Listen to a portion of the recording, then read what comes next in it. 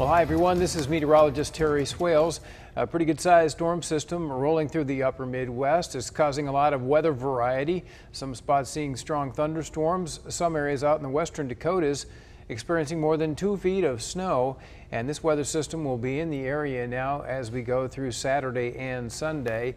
And what we expect to see around here initially is some scattered showers and thunderstorms, but those look widely scattered tonight.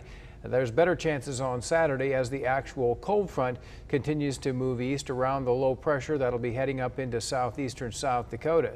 So during the day on Saturday, I expect to see some clouds scattered about here and from time to time some showers and thunderstorms. These are going to be most numerous during the afternoon hours Saturday as our front starts to pivot across eastern Iowa and western Illinois.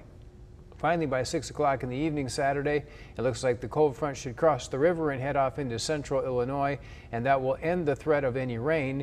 But behind the system, cold west and northwest winds will begin to blow Saturday night, and by the time we get to Sunday, it looks like clouds will be back in the forecast, and there's a pretty good chance the temperatures will not get out of the low to mid 50s for highs, so substantially cooler conditions expected on Sunday after a decent day on Saturday in terms of temperatures, with our highs in the 70s before the cool front arrives.